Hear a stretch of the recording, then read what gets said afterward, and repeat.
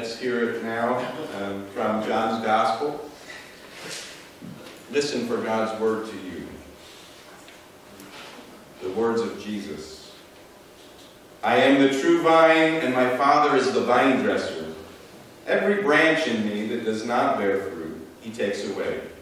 And every branch that does bear fruit, he prunes, that it may bear more fruit. Already you are clean because of the word that I have spoken to you. Let me repeat that. Already you are clean because of the word that I have spoken to you. Abide in me, and I in you, as the branch cannot bear fruit by itself, unless it abides in the vine. Neither can you unless you abide in me. I am the vine, you are the branches. Whoever abides in me, and I in him, he it is that bears much fruit. For apart from me, you can do nothing. If anyone does not abide in me, he is thrown away like a branch and withers, and the branches are gathered, thrown into the fire, and burned. If you abide in me, and my words abide in you, ask whatever you wish, and it will be done for you. By this my Father is glorified, that you bear much fruit, and so prove to be my disciples. As the Father has loved me, so have I loved you. Abide in my love. If you keep my commandments, you will abide in my love, just as I have kept my Father's commandments, and abide in his love. These things I have spoken to you, that my joy may be in you, and that your joy may be full. The Word of God. Let's pray together. Lord, we give you thanks for these words of Christ, words that are so simple and yet so profound. And help us, Lord, as we reflect on them together, to open our hearts to your Holy Spirit's voice, that we would come away rejoicing, knowing the joy that Christ speaks of, that would be full in us. Help us to abide as he is indicating and guiding us. Help us to be faithful. We pray in Jesus' name. Amen. Well, there's a couple of ways to read that text. There's a tendency, I think, for a lot of folks to read it on a way that we really shouldn't, and that is to read it in a pretty negative way. We focus on the idea of gathering, pruning, gathering those pruned limbs, throwing them into the fire, and we think, oh no. It's one of those heavy texts about judgment or something. But did you notice that's not where Jesus is leading the text. He's leading it to joy. He's leading it to a deep, abiding love that God has for us and that we can share and participate in and know God's love and presence in our own lives. It's really a text about where the source of our life and love is and how we can maintain that in God's presence in our own lives. That God is, in Jesus, is our source of life and love. It's really meant to be an encouragement. I just want to point out that negative reading and let you say, wait a minute, maybe I ought to reevaluate that if that's what jumped out at you. Maybe that's not the way to read the text. I find it fascinating how Jesus uses so many simple metaphors. Remember last week we talked a lot about metaphor. And here we are with another metaphor. I am the vine, and you are the branches. It's a wonderful metaphor. It's a wonderful image. Jesus is the vine, and you are connected.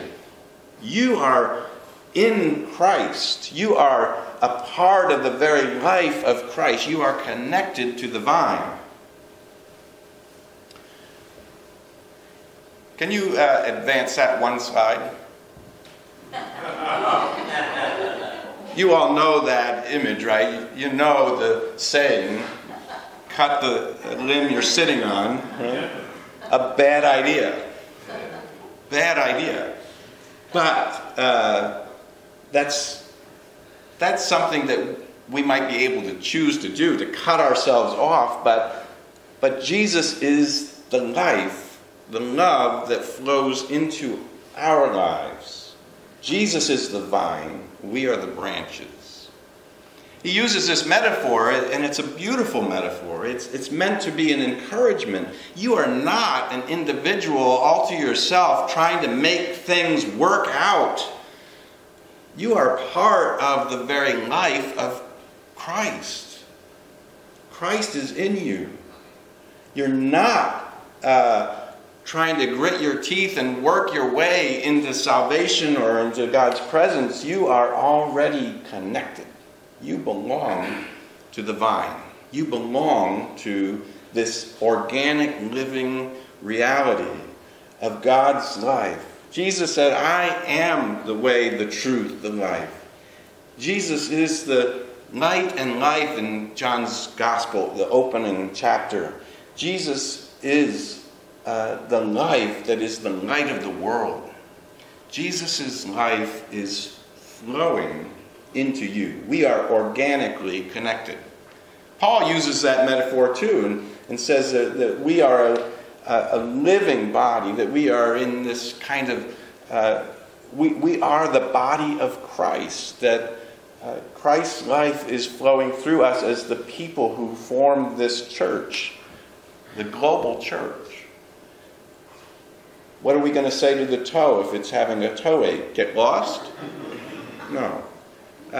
Everyone belongs. Everyone is an important member, Paul is saying. Everyone has their own gifts, Paul is making the point. But we all belong and we are connected and we receive our life not from ourselves. We are not self-made. Maybe we can say we can self-destruct. We can cut ourselves off if we want to, but why would you do that? That's the point. Why would you do that? We wouldn't do that either, right? And Jesus' point is saying that's your decision, I guess. But it's a metaphor that was so familiar. I mean, all the metaphors and images and ways that Jesus taught were simple, agricultural. Just think of all the ways. He wasn't speaking in lofty philosophical language to express. He speaks more profoundly than anyone I know in history. Right?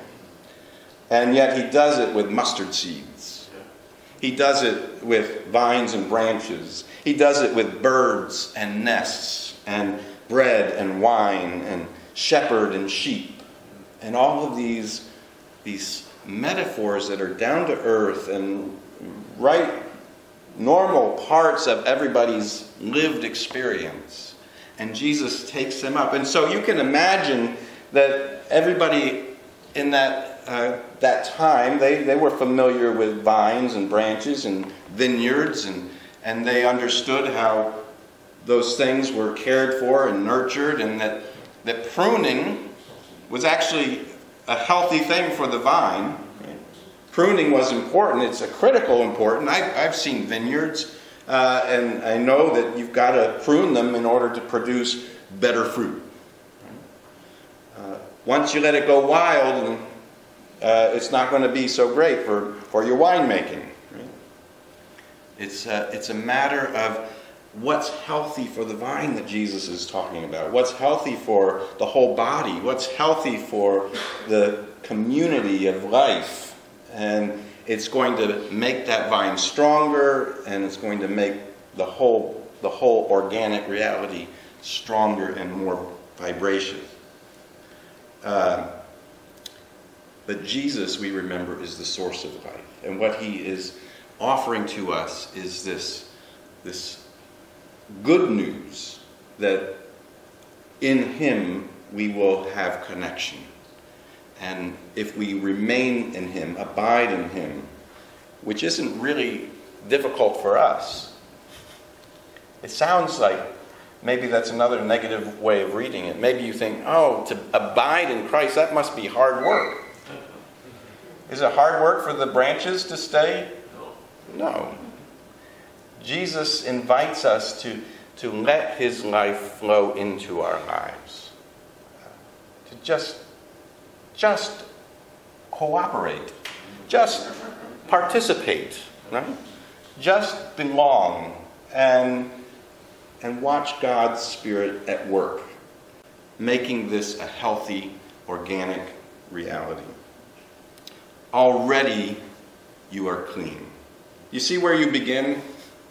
I wanted to repeat that verse because that verse gets to setting this metaphor on that positive. Don't think I'm just trying to twist it into the most positive way possible. Jesus is setting it up as the most positive message. If you really hear that verse, already you are clean. Already. Because of the word that he has spoken to us. His word is that we are loved, that we are forgiven, that we are the children of God. And so abide there. Don't run away. Don't cut yourself off.